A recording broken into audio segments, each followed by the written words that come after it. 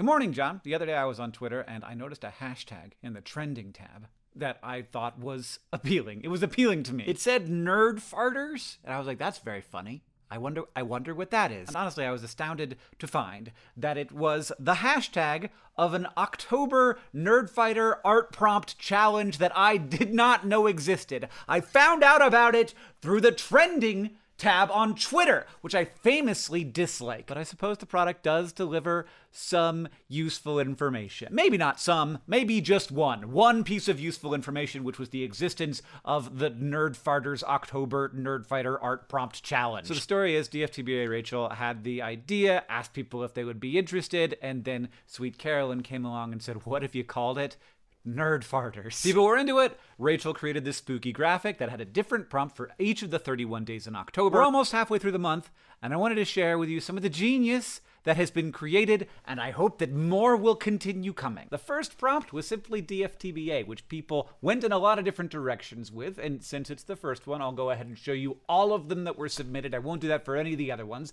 The great thing about this is no one is really trying to be a virtuoso.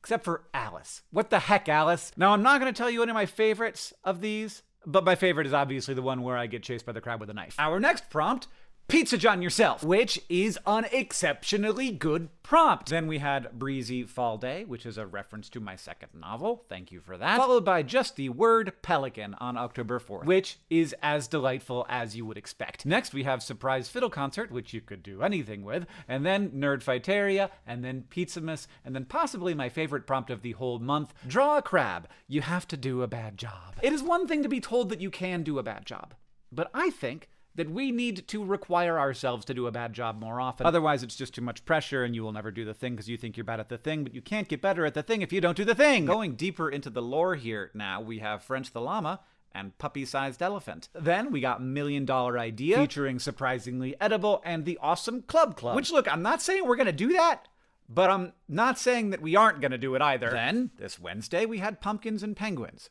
Unsurprisingly, full of delightful stuff, including an actual pumpkin, because it is indeed Halloween. And then yesterday the prompt was Hope is the Thing with Feathers, but I filmed this so early yesterday that there weren't any posted yet. So if you want to see them, you have to go look for the NerdfArters hashtag on Twitter or follow NerdfArters on Twitter. There were, of course, way too many nerd farts for me to post all of them in this video, and it only seems to have been growing organically as the month has gone on, and I very much hope that this video will inspire more people to go check it out and maybe submit a couple prompts yourself. Maybe you have to do a bad job. I really love all of the prompts. I'm personally most looking forward to Robot Carl. That's exciting for me. Superior Fish Beings is going to be amazing. And also, of course, I am very excited to see your Lemon Men. After all these years of doing this and all of the other things that we do, I am very happy and excited to not be in control of many of the cool things that happen in this community. I think, and call me crazy, that doing things is never about doing the best thing. I think that it is about doing things, and ideally doing things with people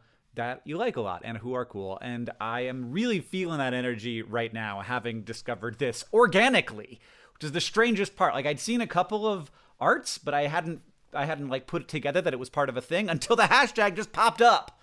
Which I guess is why they do the hashtag. I just wish it wasn't constantly full of things that make me angry and sad. But sometimes it's full of a thing that makes me happy and happy. And what's the opposite of angry? I don't know. What's the opposite of angry? I haven't figured it out. Let me know if you know what the opposite of angry is. John, I'll see you on Tuesday.